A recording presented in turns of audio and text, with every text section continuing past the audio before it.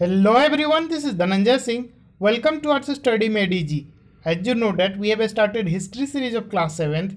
This is the third lecture of chapter 3rd, that is the Delhi Sultans. इससे पहले इस chapter में हम लोगों ने 2 लेक्चर कर रखा है. अगर आपने पिछले दोनों लेक्चर्स को नहीं देखा है तो डिस्क्रिप्शन में आपको प्लेलिस्ट का लिंक मिल जाएगा, वहाँ से आप पिछले दोनों लेक्चर्स को एक्सेस कर सकते हैं. पिछले लेक्चर में हम लोगों ने डिस्कस करा था कि finding out more about the Delhi sultans, यानी कि एक तरह से सोर्सेस क्या क्या हैं दिल्ली सुल्तान्स के इंफॉर्मेशन के बारे में. आज का हमारा टॉपिक है from garrison town to empire the expansion of the Delhi सल्तनत. तो अब दिल्ली सल्तनत का एक्सपेंशन कैसे हुआ, उनके साम्राज्य का जो एरिया था उसका विस्तार कैसे हुआ.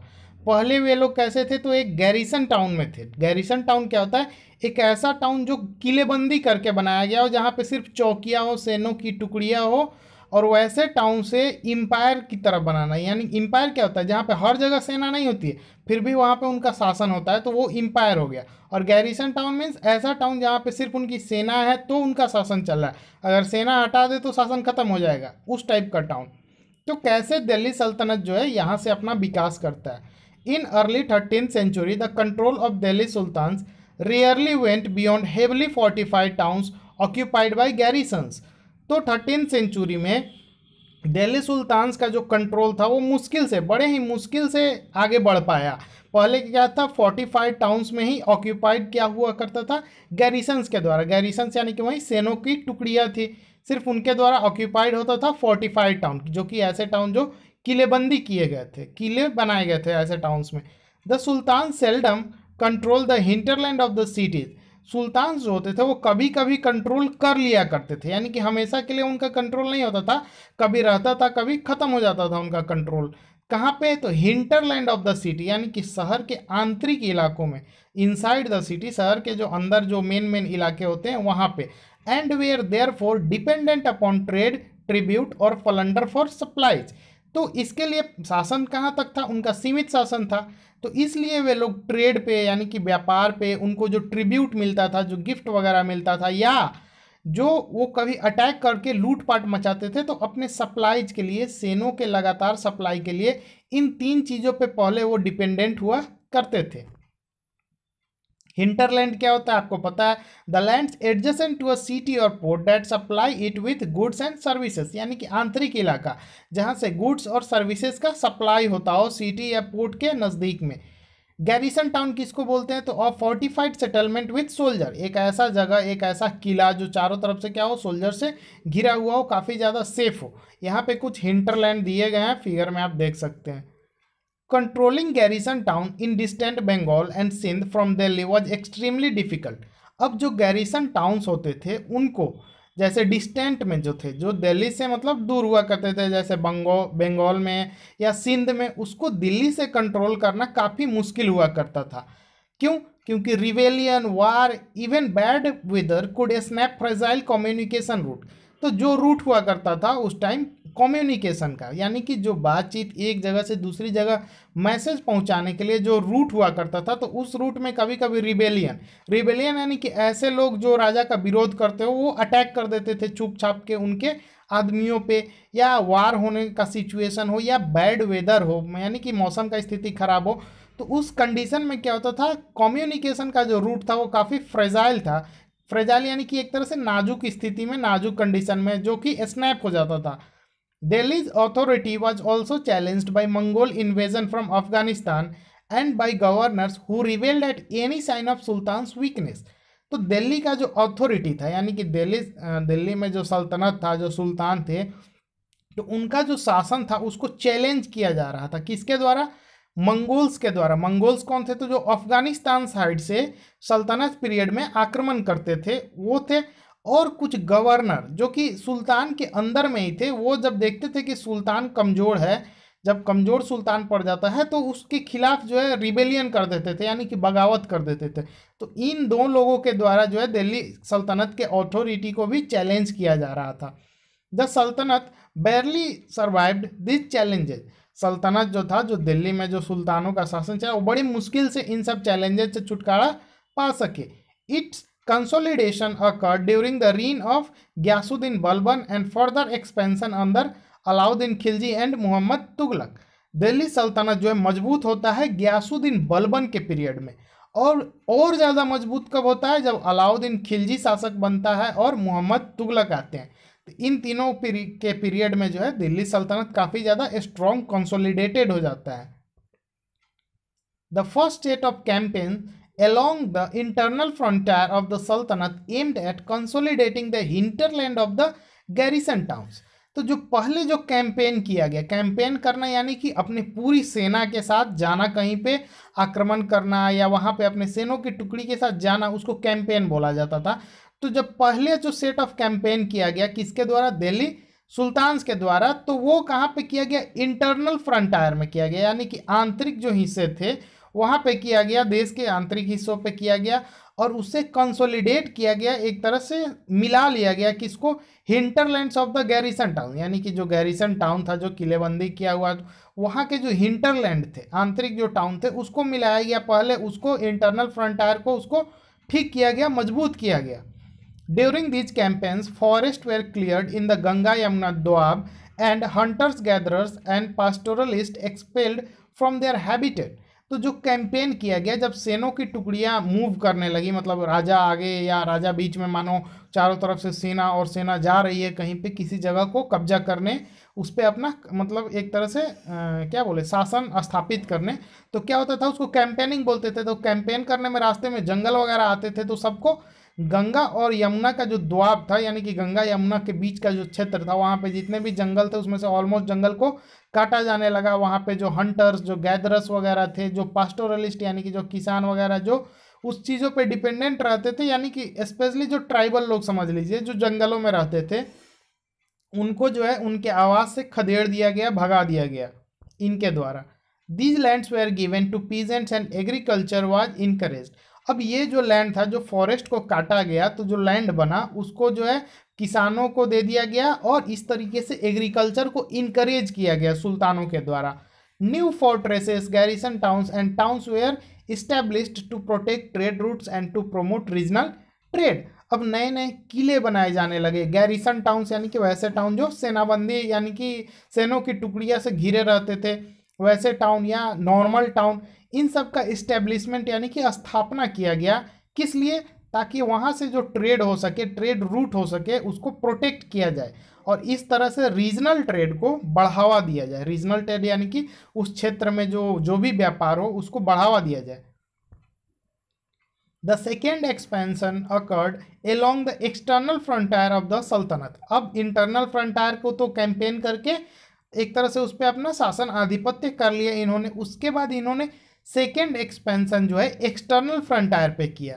मिलिट्री एक्सपेडिशन, एक्सटर्नल है कि जो बाहरी, जो फ्रंटायर, जो बाहरी जो इलाका था उस पर military expeditions into southern India started during the reign of Alauddin Khilji, जिसको मैप 3 में आप देखिएगा, and culminated with Mohammad Tughlaq. तो मिलिट्री एक्सपेडिशन यानी कि वही मिलिट्री को लेकर के एक तरह से एक्सपेडिशन करना, पूरी सेना के साथ जाना हमला करने साउदर्न इंडिया में, वो किसके समय में स्टार्ट होता है, तो अलाउद्दीन खिलजी के समय में, और ये अपने पीक पे पहुंच जाता है, यानी कि सबसे ज़्यादा जो मिलिट्री एक्सपेडिशन होता है वो मोहम्मद तुगलक के समय में होता है। इन देयर कैंपेन सल्तनत आर्मीज captured elephants, horses and slaves and carried away precious metals. तो जब ये लोग कैंपेन करते थे, जैसे मान लो एग्जांपल कि अलाउद्दीन खिलजी जब कैंपेन करता था, जब मिलिट्री के साथ अपने जाता था किसी जगह पे कब्जा करने उसको, तो रास्ते में वो क्या करता था, जितने भी वहाँ पे हाथी होते थे उसको कैप्चर कर लेता था, यानी कि अपने साथ कर लेता था। जितने भी घोड़े होते थे वहाँ पे बहुत सारे आदमियों को गुलाम बना करके अपने साथ ले आते थे और उनसे काम करवाते थे, चाहे सेना में भर्ती कर लेते थे या पर्सनल जो भी काम है वो करवाते थे। इसके साथ साथ वहाँ पे जो भी प्रीसियस मेटल्स हुआ करते थे, जो महंगे महंगे जो मेटल थे, धातु थे, उसको भी वे लोग अपने साथ लाते थे। महंगे धातु में तो सबसे ज़्यादा इंपॉर्टेंट सोने हो गए, तो सोना वगैरह लूट करके लेके आ जाते थे वे लोग। यहाँ पे उनके कैंपेन का रूट दिखाया गया है, ठीक है।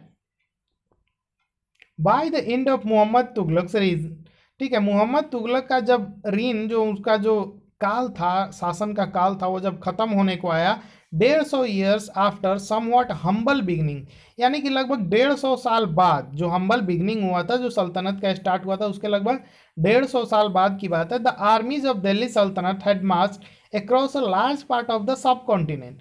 जो आर्मी थी, जो दिल्ली सल्तनत की जो आर्मी थी, वो लगभग सब कॉन्टिनेंट यानी कि भारतीय उपमहाद्वीप के लगभग सारे पार्ट्स में एक तरह से मार्च कर चुकी थी। मार्च कर जाना यानी कि लगभग पार्ट में युद्ध कर चुकी थी, चाहे वो पूरब हो, पश्चिम हो, उत्तर हो, दक्षिण हो, सेंट्रल रीजन हो, यानी कि चारों तरफ जो है सेना घूम चुकी थी। कहीं पे जीती थी, कहीं पे हारी थी, कुछ इलाके कंट्रोल में आए थे दिल्ली सल्तनत के, कुछ नहीं आए थे, लेकिन लगभग इलाकों में सेना जा चुकी थी, एक न एक बार गई ही थी।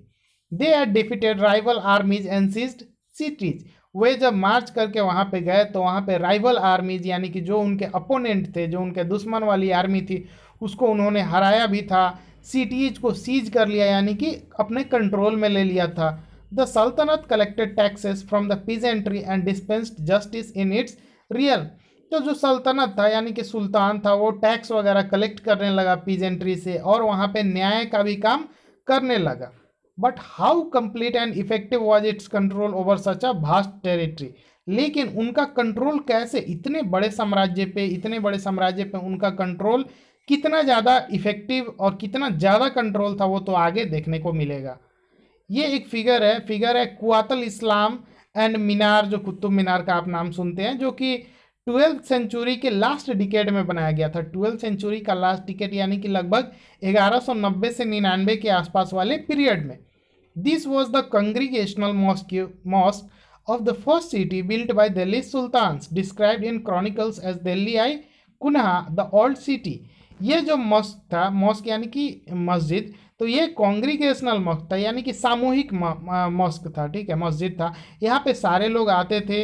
ये कहाँ पे था, तो फर्स्ट सिटी, दिल्ली सुल्तान ने जो फर्स्ट सिटी बनाया था, जिसको क्रॉनिकल्स में, जो इतिहास का जो बुक वगैरह है उस टाइम के, उसमें दिल्ली आई कुन्हा यानी कि ओल्ड सिटी के नाम से मेंशन्ड है। The mosque was enlarged bye Iltutmish and Alauddin Khilji. ये जो मस्जिद था इसको और बड़ा किया गया, इसके साइज को बढ़ाया गया किसके द्वारा, इल्तुतमिश और अलाउद्दीन खिलजी के द्वारा। यहीं पे एक मीनार भी बनाया गया है मस्जिद के पास में ही, फिगर में आप देख सकते हैं। तो ये मीनार जो है 2 सुल्तानों ने मिल करके बनवाया था। कौन कौन, तो कुतुबुद्दीन ऐबक एंड इल्तुतमिश। होता यह है कि कुतुबुद्दीन ऐबक 1206 से 1210 तक ही शासन कर पाता है। 1210 में उसका चौगान यानी कि जो पोलो जो गेम होता है, तो खेलते टाइम घोड़े से गिर करके उसकी मृत्यु हो जाती है, इसलिए वो कुतुब मीनार को पूरा नहीं बनवा पाता है। तो उसके बाद इल्तुतमिश जब शासन करने आता है तो वो उसको कंप्लीट करवाता है। मस्जिद के बारे में देखते हैं, तो a mosque is called a मस्जिद इन अरबिक। तो मॉस्क जो है उसको अरबिक में, अरबी भाषा में मस्जिद बोला जाता है। मस्जिद का मतलब है एक ऐसा जगह जहाँ पे मुस्लिम प्रोस्ट्रेट्स इन रेवरेंस टू अल्लाह, यानी कि जहाँ पे मुस्लिम लोग जो है अल्लाह की याद में पूजा करते हैं या उनको याद करते हैं, जो भी उनका अपना तरीका होता है। इन अ कॉन्ग्रीगेशनल मॉस्क यानी कि एक सामूहिक मॉस्क में, जिसको मस्जिदी जामी या जामा मस्जिद भी बोला जाता है, मुस्लिम्स रीड देयर प्रेयर्स, मुस्लिम जो है नमाज अदा करते हैं एक साथ। Members of the congregation choose the most respected learned man as there leader इमाम for the rituals of prayer. तो जो भी मुस्लिम लोग होते हैं तो वो अपने ही मेंबर में जो सबसे लर्नेड मेल होता है, जो सबसे पढ़े लिखे पुरुष होते हैं, उनको अपना लीडर यानी कि जो इमाम कहा जाता है वो चूज करते हैं, अपने इमाम को चूज करते हैं। और for the rituals of prayer, ये वे लोग जो प्रार्थना करते हैं तो उसका जो रिचुअल्स होता है, जो परंपरा वगैरह होता है, उनका जो भी मतलब पूजा पाठ कराने की जो विधि होती है उनकी, तो उसको चलाने के लिए, जैसे मंदिर में पुजारी होते हैं, क्रिश्चियन धर्म में क्या होते हैं, फादर होते हैं चर्च के, वैसे ही इसमें इमाम होते हैं। He also delivers the Sarman Khutba during the Friday prayer. तो वो खुतबा को भी क्या करते हैं, डिलीवर करते हैं। शुक्रवार को जो शायद जुम्मा होता है तो उस दिन वे क्या करते हैं, सरमन को डिलीवर करते हैं। During prayer Muslims stand facing Mecca in India, this is to waste and this is called किबला। तो जब वे लोग प्रेयर करते हैं, मुस्लिम धर्म में जब प्रेयर की जाती है तो वो मक्का के डायरेक्शन में किया जाता है। और आपसे एग्जाम में क्वेश्चन पूछा जा सकता है कि इंडिया में डायरेक्शन इसका किधर है, तो आपको ध्यान में रखना है वेस्ट की तरफ। सारे मुस्लिम जो भी प्रेयर अदा करते हैं वो किस डायरेक्शन में करते हैं, तो वेस्ट की तरफ। क्यों, क्योंकि वेस्ट के डायरेक्शन में, इंडिया से वेस्ट में जो है मक्का, जो कि सऊदी अरबिया में है, वो पड़ता है और इसको किबला बोला जाता है। यहाँ पे एक मस्जिद का पिक्चर है, ये बेगमपुरी मस्जिद है, बिल्ट इन द रीन, जो कि मोहम्मद बिन तुगलक के रीन में काल में बना हुआ है। ये मेन मस्जिद है ऑफ द जहांपना। जहांपना का यह सबसे मेन मस्जिद था, जिसको सेंचुरी ऑफ द वर्ल्ड के नाम से भी जाना जाता है। His new capital in Delhi. The sultans, Delhi sultans built several Musk in cities all over the sub continent. तो जो दिल्ली के जो सुल्तान्स थे वो बहुत सारे मस्जिदों को सिटीज़ में बनवाते थे, पूरे सब कॉन्टिनेंट में, यानी कि एक ही सिटी में नहीं, बहुत सारे सिटीज़ में। और ये डिमॉन्स्ट्रेट करते थे अपना क्लेम कि ये क्या है, मुस्लिम धर्म के और इस्लाम के प्रोटेक्टर है, यानी कि उनका रक्षक है। Mask also help to create the sense of a community of believers who shared a belief system and a code of conduct. तो मॉस्क जो है एक ऐसा सेंस क्रिएट करने के लिए, ताकि जो एक कम्युनिटी है जो एक खास धर्म, खास परंपरा पे बिलीव करती है, खास उनका ट्रेडिशन है, कल्चर है, उसको शेयर करने के लिए, अपनी आस्था को बनाए रखने के लिए, और जो कोड ऑफ कंडक्ट है, यानी कि जो मुस्लिम का जो रूल रेगुलेशन है उसको चालू रखने के लिए, मेंटेन करने के लिए इसको बनाया गया था। इट वॉज नेसेसरी टू री enforce this idea of community because Muslim came from a variety of background. ये काफ़ी ज़रूरी था कि इस आइडिया को, इस विचार को री इन्फोर्स किया जाए कम्युनिटी में, ताकि मुस्लिम का जो है, क्योंकि वैरायटी ऑफ बैकग्राउंड, अलग अलग बैकग्राउंड से मुस्लिम आते हैं, सब में एक जैसा कुछ कॉमन लाया जाए। ऊपर में फिगर 4 जो है मोती की मस्जिद, इसको सिकंदर लोदी के मिनिस्टर के द्वारा बनवाया गया था। और ये जो नीचे में मॉस्क है ये जमाली कमली मॉस्क है ठीक है, जिसको 1520 20वीं सदी के 1520 के आसपास में बनवाया गया था। तो आज के इस लेक्चर में इतना ही। Thank you for watching, stay tuned with us.